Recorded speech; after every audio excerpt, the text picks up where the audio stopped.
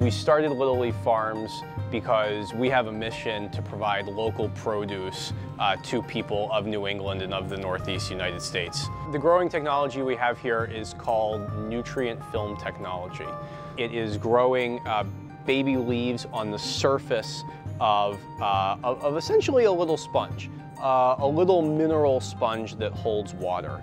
So we place seeds onto this medium. We call this medium rock wool.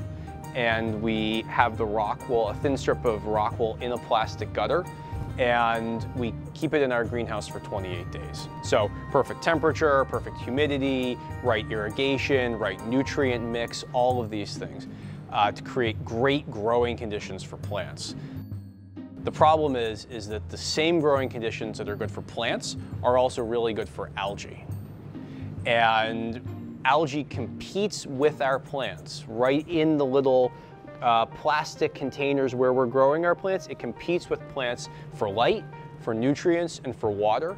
And so when algae grows faster, our plants grow slower. A really important piece of how we manage our water system and our growing system is making sure that our plastic growing gutters, that they get really clean between uses.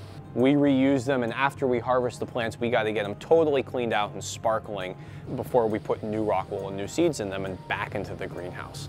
And there are a number of ways that we could do that. Using really harsh chemicals would be one way, and we've decided against that. That's not consistent with our mission and our values here. Previously, Little Leaf had been using a simple water rinse process to try to get the algae off their growing gutters, but since that wasn't working, they purchased a high-pressure washer that they could use at a high temperature. The new pressure washer system could forcibly clean the algae off the gutters.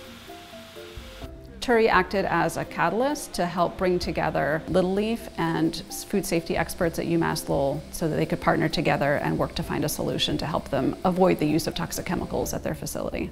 We have two trips to visit Little Leaf. The first trip was to collect a baseline data from the old washer.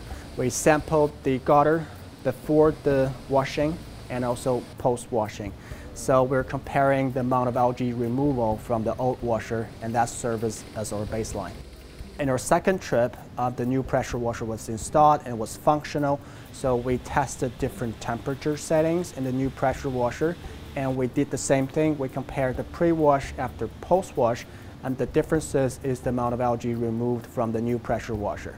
Primarily three objectives. So the first one, we want to know if the new pressure washer is better than the old one. And the second objective is we want to test different temperatures and to see if we have an optimum temperature that they can use in their routine operations. And the third objective is if there's no significant variation among temperatures, we can recommend a minimum temperature so they don't overuse the energy in their routine operations. After we bring the sample back from Little Leaf, we actually perform additional analysis at UMass Lowell. We use a microscope and hemocytometer where we can actually count the amount of algae cells in the sample that we collected. So this gives us more definitive answers to the concentration or the amount of algae that we can collect from the gutter. From our preliminary data, it seems to us it's very obvious that the new pressure washer has much better performance than the old washing systems. We don't see a huge differences among the temperature settings that we tested. I think our recommendation in the end could very likely be you can use a minimum temperature in your new pressure washer so you have a better performance in terms of removing algae. In the meantime, you don't waste your energy to heat up the water in the pressure washer. What looks like a clean gutter might not actually be a clean gutter, right? You really need the thing spotless, and it needs to be spotless beyond what we can see.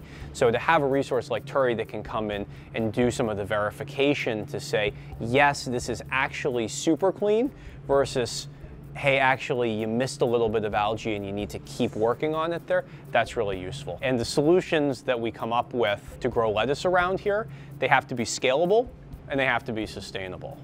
And the big part of the sustainable part is it has to be in line with our values. And the solution that we're working with TURI on, which is physical means of removing our algae, that's both of those things, right? It's going to work when we double the size of our greenhouse, but it's also sustainable.